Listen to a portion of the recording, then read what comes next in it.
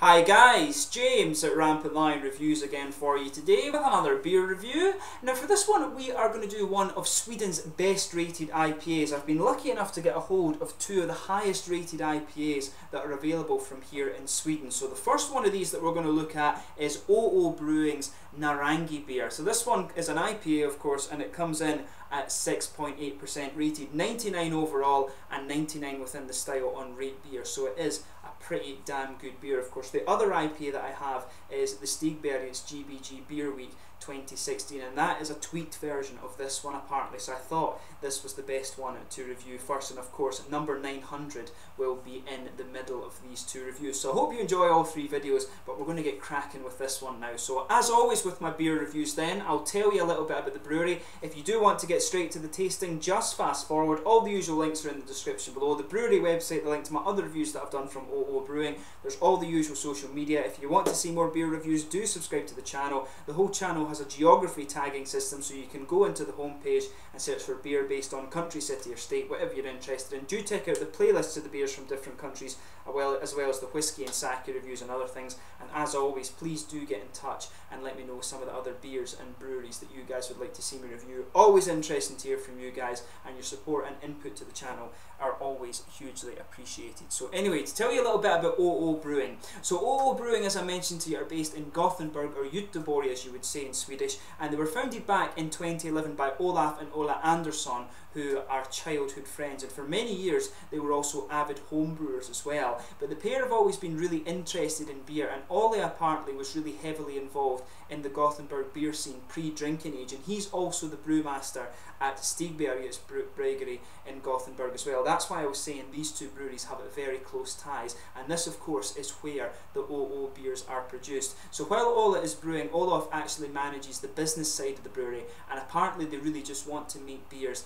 that they would enjoy to drink themselves, and a lot of their beers are very highly rated. You've seen the one that I did, that was the collaboration brew, the Black Cat. You've also seen the Baltic Porter that I've done from these guys as well, which was really quite nice. So do check out my other reviews from Brewing, and I'm sure I will review more in the very near future. But I'm really looking forward to this one. This is another one that was recommended to me of course by my friend Andreas at Ölresan, so make sure you check out the link to his blog in the description below. He's got a really nice blog there. It is in Swedish, but if you use Google Chrome it actually translates quite well, so do make sure you check him out if you want to see a kind of Swedish perspective on the Swedish beer scene. So for this one, it says on the side here, our Narangi is an IPA brewed without any fruit, only pure hop juice, made primarily with Mosaic, with support from Citra and Columbus. Nice hops actually. Best stored cold and dark. Star Cool 330 milliliters. Alcohol is 6.8%, and then some other stuff about the ingredients and things like that. And the artwork on this one is an Orange Mindy 2016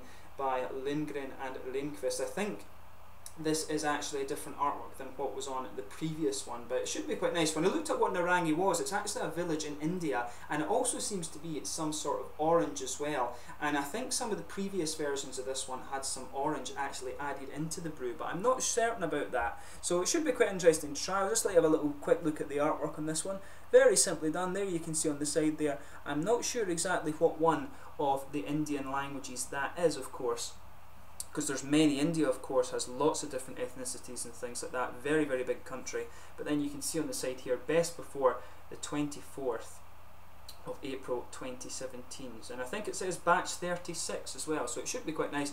There you can see the OO website and symbol and things like that. So yeah, this should be a very nice beer, so let's get it out and we'll go on with the tasting then. Plain bottle cap as I showed you as well. So yeah, nice smoky opening on this one, and we'll get it out and into the glass. And I tell you something, it really does smell quite orangey and tropical, this one. Really nice looking beer. I heard that this one is actually modelled on the New England style of IPA, so I'm really interested to see how it turns out in that regard. But as you can see from the colour of this beer, it really is, you know, it just looks like a tropical kind of pineapple fruit juice or something like that. It's a really bright yellow colour. There's some big bubbles sticking towards the side of the glass there, but quite a few little ones going up towards the bottom of that head, which incidentally is maybe just about a quarter finger, but if I sugar it up it becomes a little bit more. And it's, yeah, I think it's fair to say that's a pretty much pure white head on this one. As you can see, if I put my fingers behind the glass, there's no transparency to this beer at all. It really is very opaque, and as I hear, that is the kind of typical style for the New England IPA. So looks very nice. Let's have a look at the aroma then. Yeah, you know, you can really smell the citra on this one. So with this beer, I'm not getting so much in the way of orange on this, I don't think. It's mainly a tropical fruit that I'm getting out of this beer. So there's some nice, almost kind of pineapple-y notes in this one. Yeah, there's a little bit of a kind of, you can really smell the citra coming out of this one. So there's a bit of, there's some kind of passion fruit in there, you know, sort of mangoes, maybe a little bit of the lighter lychees or watermelon kind of things, you know, these typical sort of lighter tropical fruit notes that you get from the citra, really coming out of this one quite nicely. I'm not getting so much of a kind of darker grapefruit that I would expect from the Columbus or the Mosaic in this one. But it's got, obviously it's got a little bit of floral character to it. It does smell more grassy though. There's not too much in the way of pine raisins from this one. Really the aroma is leaning towards the tropical fruit, mainly the citra I think. Like I say, passion fruit, bit of mango, maybe some pineapple in there too as well. But the sort of lychees and the kind of lychee and almost watermelon-y character coming out of this one a little bit. Gooseberries probably is a good way to describe this aroma as well. But really it's leaning towards those lighter notes of the citra hop that I'm talking about. There's not so much in the way of the grapefruit that you might expect from the hops in this one.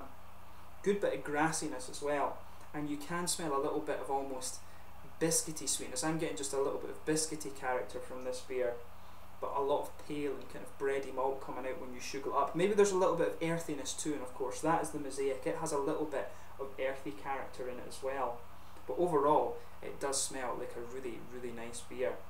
So let's actually have a go with this one and see how we get on then. So this one is the Narangi from Brewing in Gothenburg here in Sweden. Let's get stuck into this guy. Skål!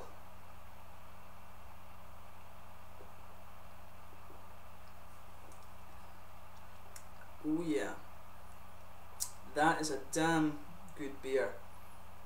You know, I can see the difference actually. This is one of the first kind of New England IPAs that I've tried actually, and I can really see the difference between this one and the West Coast. If this is kind of archetypical for the style, if you like, there really is a completely kind of different feel to these, and I can see why they're getting popular. You know, breweries like Trillium and Treehouse, and I think his Heady Topper one as well. But really, the flavours in this beer are lovely. This is definitely up there with some of the best IPAs that I've reviewed on the channel. There's no doubt about that.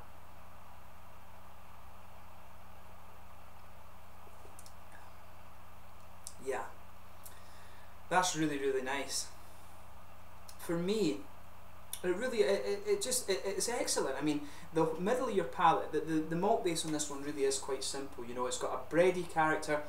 There's a bit of pale malt underneath it, but really the middle of your palate is just kind of engulfed by this sort of the bready character that comes out of this beer. The malt base on this one is quite simple. There's maybe a little tiny bit of biscuit sweetness, but I think overall it really is more just a plain kind of bread malt base. But the interesting aspect to this beer really is the hops. So in the back corners of the palate there's a teeny tiny little bit of earthiness. As you come further forward, I think there's a little bit of pine resin just underpinning this beer. That earthiness from the Mosaic, incidentally, it comes out a little bit more as you move into the aftertaste, I would say.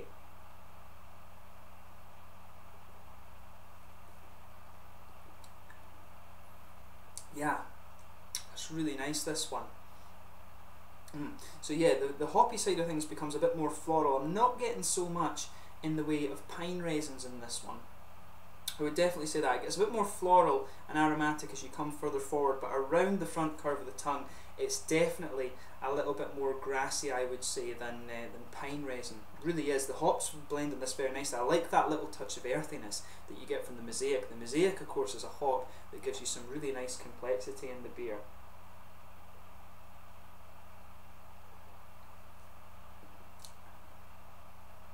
That's nice. The fruity character in this is really good as well. So just behind the front curve of the tongue there, you'll get that little oily bubble where the hoppy flavours, the juicy fruit character starts to come out of this beer. So I want to say there's a good bit of passion fruit in there. There maybe is a little bit of grapefruit. When you move into the aftertaste, you can feel that kind of slightly darker flavour that you always get from grapefruit. You can feel that coming out as you push into the aftertaste, but really at the start of the palate I think it's more a kind of, there's a bit of passion fruit in there, and then on top of those slightly more dark and sour fruit flavours, you start to feel the elements of the citra coming out in this one. And as the flavour progresses, actually, I'm getting a bit more of the kind of floral character. I can feel a little bit more of the floral character coming out that you would expect of the Columbus.